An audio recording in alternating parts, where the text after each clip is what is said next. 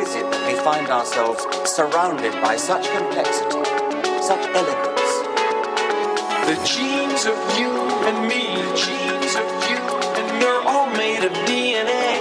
We're all made of the same chemical DNA. We're all made of DNA. We're all made of the same. Happy Rare Disease Day. I'm your host, Kira Dean, and here on DNA Today, I have a special episode today on February 29th, the rarest day of the year, celebrating Rare Disease Day. I have interviews with two people with rare diseases, as well as the director of the Fibrolamellar Cancer Foundation. So there are events worldwide sponsored by NORD, which is the National Organization for Rare Disorders, and Connecticut hosts two events. One was in Hartford at the State House on Thursday, February 25th, and the other one is actually today in New Haven at Quinnipiac University. Starts at 1 p.m., so if you're free, definitely get out there if you're close enough and go to the event. It's really an awesome experience, and I'm going to get into the experience of being at the State House event a couple days ago and just how impactful the event really was. But before I do, I want to let everyone know about a rare disease tweet chat taking place tomorrow, March 1st.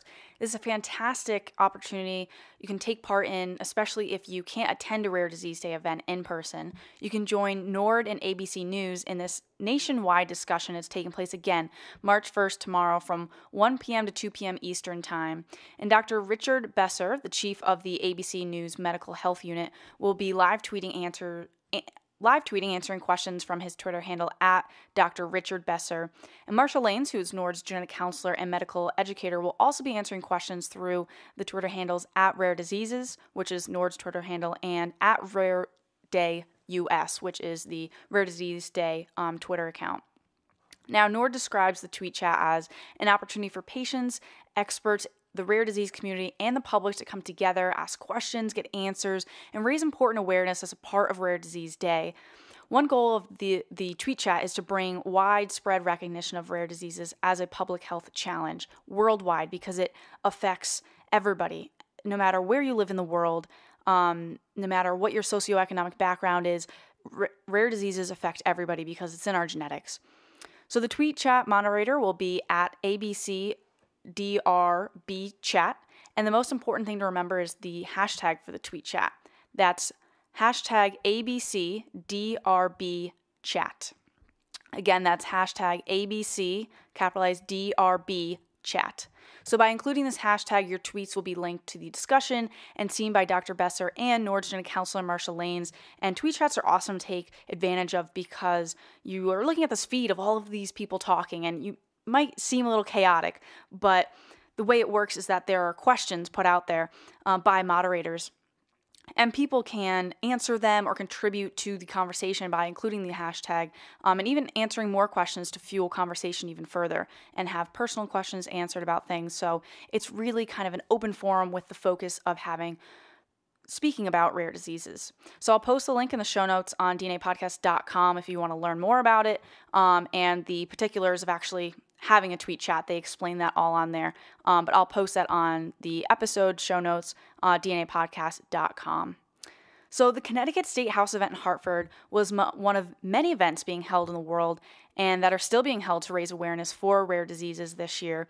And these events were targeted towards legislators, legislative staff, the public, and the media in an effort to raise awareness of the needs of the rare disease community. And it is vital to educate our state legislators about many challenges that the rare disease community faces, as many important decisions related to rare diseases are made at the state level. So these are the people we really need to educate in order to make big impacts and big changes for people affected by rare diseases. So at the State House, there was a variety of speakers present, including people with rare diseases, legislators, researchers, advocates. They were all part of the event and speaking up there, and there was a lot of networking and a sense of community. So people affected by rare diseases and parents of children with rare diseases spoke about their experience. Some had the audience even close their eyes while they described how it was to live with a lifelong chronic illness and just a day in their life. So it really had a human aspect, that a couple of the interviews that I had, we talked about that human aspect of really adding to the event and people learning and relating to people with rare diseases. Jackie and Eloise spoke about what it's like to have Ehlers-Danlos syndrome, and they both shared how hard it is to live with constant pain every day. Jackie is 15 years old and already an activist for rare diseases. I'm here with Jackie and Eloise at the Rare Disease event at the State House in Hartford, and we're here celebrating Rare Disease Day. So I was going to ask them a couple questions just about Jackie's disorder, her many disorders, and a little bit about what we're doing today and what Rare Disease Day is all about. So why don't you start with telling us about your 9, did you say, disorders? Okay. So initially I have Ehlers-Danlos syndrome, and that causes 8 other things. I have gastroparesis, Chiari-1 malformation, postural orthostatic tachycardia syndrome, dysautonomia, mast cell activation disorder, a PI1 deficiency blood disorder, a calcium ion channel deficiency, and Raynaud syndrome. I always forget Raynaud's. Oh, and I'm missing one else. What is it? I always forget something. Mast cell activation disorder. Yeah. So how are they all related? Well, Ehlers-Danlos syndrome is a connective tissue disorder, and connective tissue makes up about 80% of your body. So in 80% of your body, you have the chance to have other problems, and that's why it will cause all of those other problems, and you just end up having a lot of internal issues. Interesting. And so you're presenting today. You're one of the presenters. How did you get involved in the rare disease community? You're younger, so it's really inspirational to see that you're at a young age and getting involved. How did you get involved? Well, last year I became very ill, and my mom and I noticed that there wasn't really a lot of knowledge about what I was going through, and so we kind of put together a little fundraiser called JaxLegacy, which actually started out as my Instagram name, and then we just used it as the name for the program, and we used that to get together a 5K race to kind of raise awareness and knowledge and funds, and then from that we just kind of got calls from a couple different people, and we just made more connections, and now I'm here and I'm really excited, and being able to talk is something I'm really, I'm glad I can do that. Yeah, it's definitely big to get up in front of people and talk, and that's awesome that you've held 5Ks and Jackie's Legacy. Definitely. Can we find that on social media? Well, you said Instagram, but also websites? Yeah, so it's on my Instagram, and then we also have a Facebook page, and it's actually just JaxLegacy, Jax, and we have a Facebook page, and do we have a website for it? No, not really a website, but it's pretty much just a Facebook page, and yeah, it's on my Instagram as my Instagram name, and yeah. And if you could tell people one thing about rare diseases in general, or about your specific disease, what would you want them to know? Well, I think a lot of people kind of think that maybe there isn't enough knowledge about rare diseases and Ehlers-Danlos syndrome because it's rare, but I think a lot of the time it's not as rare as people think. When you look at statistics about, only this many people out of that many people has it, you're only looking at the people who actually get diagnoses, and it's usually, the majority of people with EDS don't know that they have it. So there are so many other cases that go undiagnosed as opposed to ones that actually do get diagnosed. And so people kind of think, oh, it's not really that common, but I've seen people just, friends and family members, and I'm like, oh, you kind of look like you have EDS. And it can just be a lot more common than people think. And in rare diseases in general, there's 1 in 10 people that are affected by rare diseases. Yeah. So it's definitely more prevalent as a whole, maybe not particular diseases because they are rare, but more than people think, as you said. Great. Well, thank you so much. Yeah. Thank you. Michelle Cotton was another activist who shared the journey she and her husband have been on since their son's diagnosis with a rare disorder. Their son Mikey's disorder was diagnosed based on newborn screening results, and Michelle and her husband were told over the phone after they had brought Mikey back home from the hospital not what condition their son had, but only to make sure he was eating every 2 hours. They were given very little information, just that something was very different about their son. And they later learned that Mikey's strict food schedule was imperative as he had a deficiency in an enzyme that breaks down fats. So he had been in and out of the hospital 8 times, and he's only 6 years old. So she really stressed the importance of newborn screening, as many parents did at the event. That was one of the big focuses of the event. And she stressed the importance of this because she explained that if her son was born in a different state, so not Connecticut, his newborn screening would not have included the test that diagnosed him. So certain states do not have all of the tests that other states have. There's a variation between states and what newborn screening tests are included in that newborn screening umbrella. And so if Mikey was born in a different state, he may not have had this test that diagnosed him, and if he had not had that test, he would have died the first night home. So it really brings it home how important legislation is in these issues, because if other states can include this specific test, babies with this condition will be saved. And this is just one case, one condition. There are so many others that are being pushed to be added on newborn screenings in other states, in Connecticut. So this is really where the legislative part really comes into play in the rare disease community. And there were so many patients sharing their stories and parents sharing stories of their children. I wish I had more time to share each one, but one point I want to make about the event is that these stories that we were hearing were very heartbreaking, but the air was charged with a spark of hope as the HB 697 passed, which created the Connecticut Rare Disease Task Force. So this was something to celebrate, and progress has been made, especially in Connecticut for this. And so to have legislators be present at this event, hear these people's personal stories of struggles with medical bills, lack of treatments, was really promising for even more legislative support and more progress to be made. Legislators were also educated by scientists, not just by patients and their personal stories, but on the science side of things, of researching rare diseases and finding treatments for these, and the advancements that have already been made. The executive director of the Fibrolamellar Cancer Foundation, John Hopper, asked the audience for 4 important points when he was presenting. And the first one was to know diseases, to know that rare diseases are out there, be familiar with some, know the signs of different rare diseases, of saying, all right, well, if we see these kinds of things and we're not sure what it is, maybe it's a rare disease, and have that mindset. Obviously, you can't know the 7,000 rare diseases that we've identified, but it's more of being aware of them. The second was to support any legislation for current research.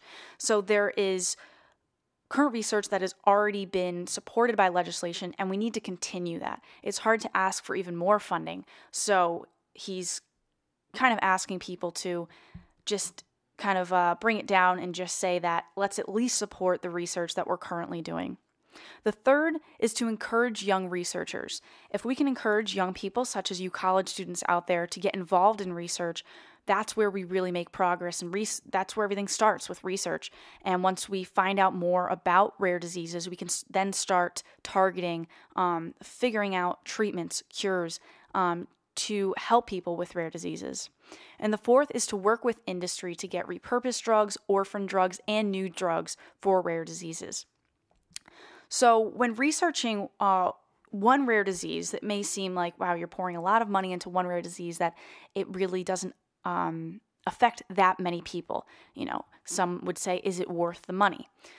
But something to keep in mind is that when we are researching one rare disease, we end up discovering more findings for another rare disease that's really similar, because rare diseases are often very specific and there's bigger umbrellas within a lot of rare diseases. So if you discover something in one, oftentimes it will help in discovering about other rare diseases and furthering treatments for them. We're here celebrating rare diseases and hearing from a lot of presenters, and you're doing research on a rare cancer that affects adolescents and young adults. Can you tell us a little bit about that? Sure. The name of the cancer is Fibrolamellar. It's actually Fibrolamellar hepatocellular carcinoma. It's a tongue twister there. Very rare disease. It hits about 300 new patients diagnosed per year worldwide. That's how it's actually called an ultra-rare cancer. I was going to say, that definitely is not 1 in 200,000. That's even less. And that's one of our biggest challenges, too, because it's so rare. To get researchers to actually spend the time and the effort to research this disease versus larger disease is a huge challenge for us. But in essence, the disease, it's a liver cancer. It hits perfectly normal, healthy young people No predispositions, no genetic history on it. They may have stomach pains, might have pains going down their legs, things that might be something else. So they're really not diagnosed until stage 4. And by that point, it's metastasized. So pretty much we have a survival rate of only 10% after 2 years. It's that aggressive all the way. And our biggest challenge right now, again, is to get researchers from all over the world to spend the time and effort on this so we can find a cure. Okay, thank you so much for sharing. Great, thank you.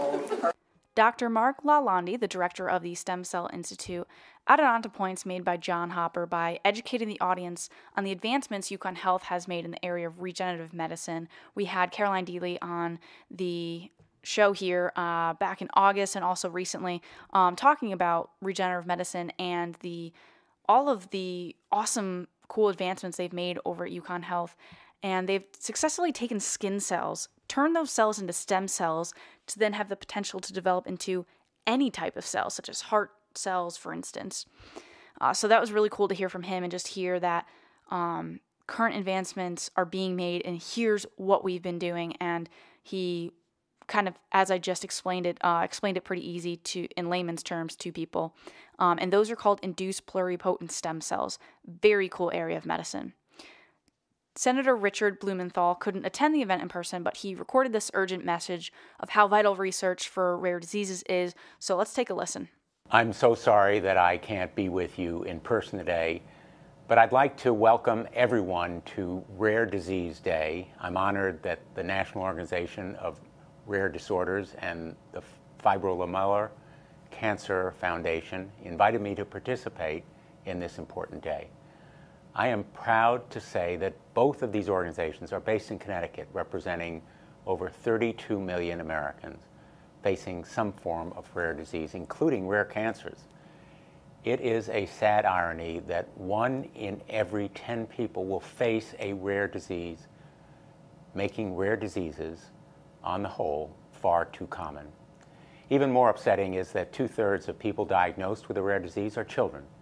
The consequence that they must endure are often lifelong and serious. We must act together to raise awareness on rare diseases and work hard to guarantee that the men, women, and children suffering through rare diseases are not disregarded or neglected. Now more than ever, with the National Institutes of Health getting its largest funding increase in over a decade, we need to focus on rare disease research. Only 320 conditions out of 7,000 have an approved treatment. This shocking lack of treatments must change, and I will continue fighting for robust funding at the National Institutes of Health to lead to new cures, treatments, and therapies. The emotional and financial burden that rare diseases inflict on families, and hence Connecticut as a whole, is tremendous. It simply cannot be ignored. Ensuring quality health care for all ensures and includes those with rare diseases.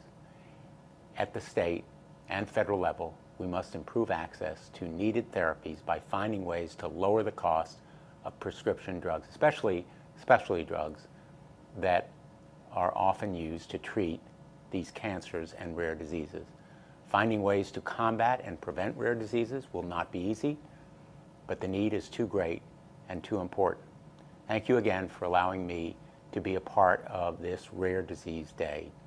Let's join together at the state and federal level to truly make a difference in the lives of the many people in Connecticut, too many people, who suffer from them. And I'm confident that finding cures to these awful diseases is squarely within our reach.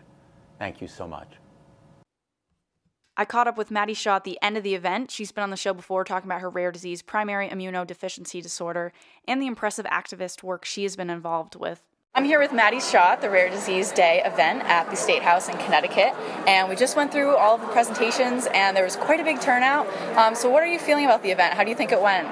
I think it went extraordinarily well. There were a lot more people than I expected, and a lot more people who really were immersed in the content that we were all speaking about, and everybody here was aware of all the terminology we were using, and I think that it was like a very positive sign in the growth of the rare disease community, positive growth in the rare disease community. And there was a lot of people here from various backgrounds. We had legislators, we had researchers, geneticists included in that, and we had lots of people that were either advocates or had a rare disease, or both, like you, or were parents that were advocates of children and speaking about that. Were there any presentations other than yours that really spoke to you, or things that you remember from it? Quite honestly, all of them. I think all of them had that personal touch that you get when you talk to somebody who is connected to a rare disease in some way, whether it be from a geneticist's standpoint, I don't know how you would say that, their standpoint, a parent's standpoint, a patient's standpoint. There's always a connection, and there's always something that lights that spark. And so what I find when I go to these events is I like to watch for where that spark lies within people, like the people who came up and were here as legislators but had their connection in their own family history and different ways that these disorders can affect people, whether it be direct or indirect. So I would honestly say that I remember little bits and pieces of all of them, and they really stick with me.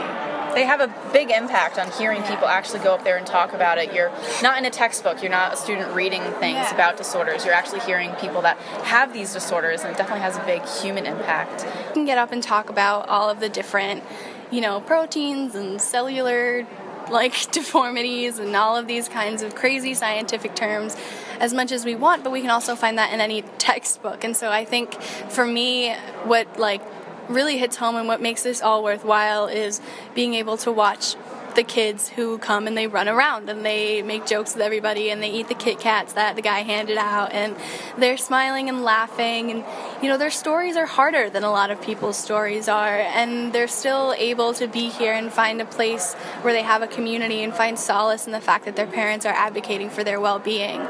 So for me, I like watching the human side of all of the rare disease people. I like watching people interact. I like people finding common ground. I like watching everybody be able to have both a happy moment maybe outside of the podium and then a very factual clinical moment on the podium. And I think it's really interesting to watch the diversity and all of that. And you're a teen with a rare disease. There's a lot of people affected by rare diseases are teenagers and kids. What would you say to any teenagers or kids listening that have a rare disease?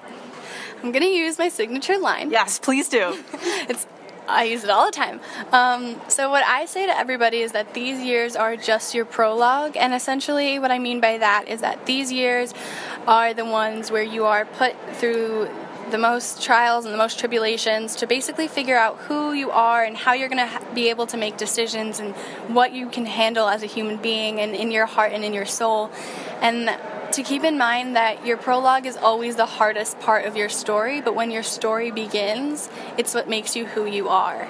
And that can be an incredibly liberating and positive experience. And you get to decide when your story starts and when you're ready to take that leap from prologue to story. So these years are just helping you build the character that you want to be and that you're going to be. Remind our listeners what rare disease you have and the work that you've been doing to raise awareness for it.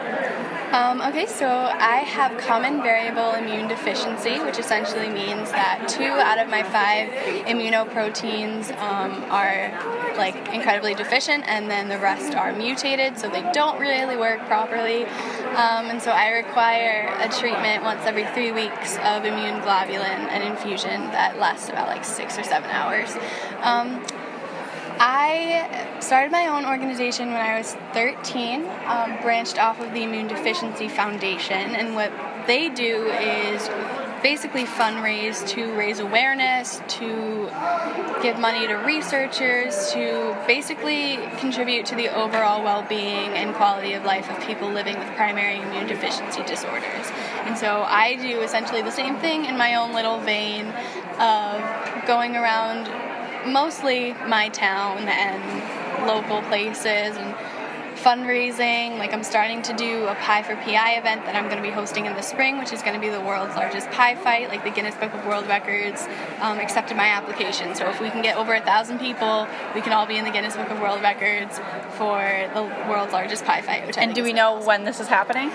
We don't have a confirmed date yet because we're waiting on a confirmed location, but as soon as I know, I can tell you, so you guys can all come and get a pie in the face. Definitely, because who doesn't want to either have a pie in their face or throw a pie in someone else's face? Exactly. One big topic that we've heard a lot about today is insurance and having people not covered with all of their medications and people having to one parent staying home and living off of one income. How do you feel about the insurance and kind of what pushes we need to have for legislation? Well, I have lobbied on 2 bills so far to keep biologic medications in a copay as opposed to a co-insurance. And what that essentially means is that for somebody who needs biologic or specialty medication, someone like me, there is no generic alternative.